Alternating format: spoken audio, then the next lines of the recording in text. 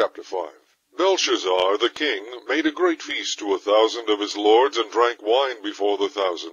Belshazzar, whiles he tasted the wine, commanded to bring the golden and silver vessels, which his father Nebuchadnezzar had taken out of the temple which was in Jerusalem, that the king and his princes, his wives, and his concubines might drink therein. Then they brought the golden vessels that were taken out of the temple of the house of God, which was at Jerusalem, and the king and his princes, his wives, and his concubines drank in them.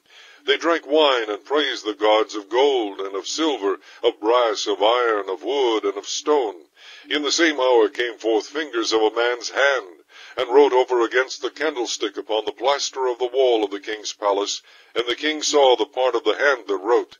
Then the king's countenance was changed, and his thoughts troubled him, so that the joints of his loins were loosed, and his knees smote one against another.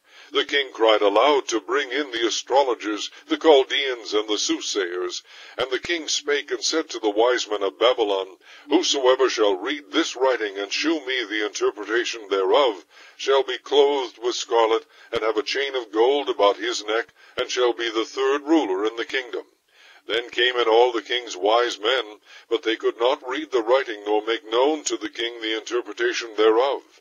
Then was King Belshazzar greatly troubled, and his countenance was changed in him, and his lords were astonied.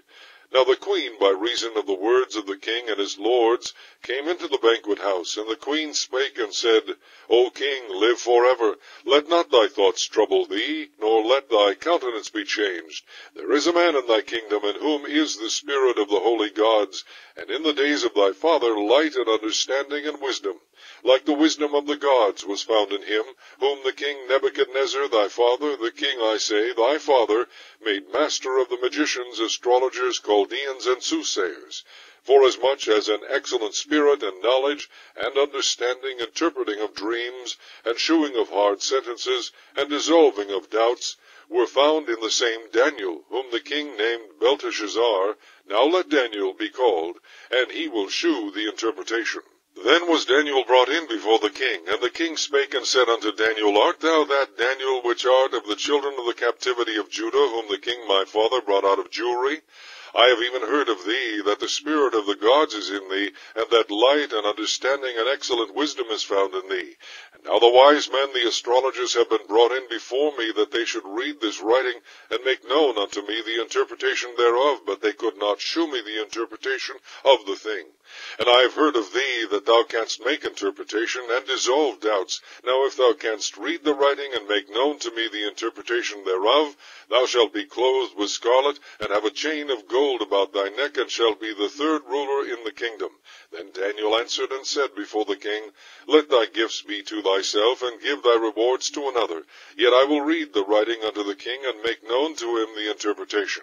O thou king, the Most High God gave Nebuchadnezzar thy father a kingdom, and majesty, and glory, and honor. And for the majesty that he gave him, all people, nations, and languages trembled and feared before him. Whom he would he slew, and whom he would he kept alive, and whom he would he set up, and whom he would he put down. But when his heart was lifted up, and his mind hardened in pride, he was disposed from his kingly throne, and they took his glory from him. And he was driven from the sons of men, and his heart was made like the beasts, and his dwelling was with the wild asses. They fed him with grass like oxen, and his body was wet with the dew of heaven, till he knew that the Most High God ruled in the kingdom of men, and that he appointeth over it whomsoever he will. And thou, his son, O Belshazzar, hast not humbled thine heart, though thou knewest all this, but hast lifted up thyself against the Lord of heaven. And they have brought the vessels of his house before thee, and thou and thy lords, thy wives and thy concubines, have drunk wine in them. And thou hast praised the gods of silver and gold, of brass, iron, wood, and stone, which see not, nor hear, nor know, and the God in whose hand thy breath is, and whose are all thy ways, hast thou not glorified. Then was the part of the hand sent from him, and this writing was written. And this is the writing that was written. Mene, Tekel, Upharsin. This is the interpretation of the thing. Mene, God hath numbered thy kingdom and finished it. Tekel, thou art weighed in the balances and art found wanting. Peres, thy kingdom is divided and given to the Medes and Persians. Then commanded Belshazzar, and they clothed Daniel with scarlet, and put a chain of gold about his neck, and made a proclamation concerning him that he should be the third ruler in the kingdom. In that night was Belshazzar the king of the Chaldeans slain. And Darius the Median took the kingdom, being about 62 years old.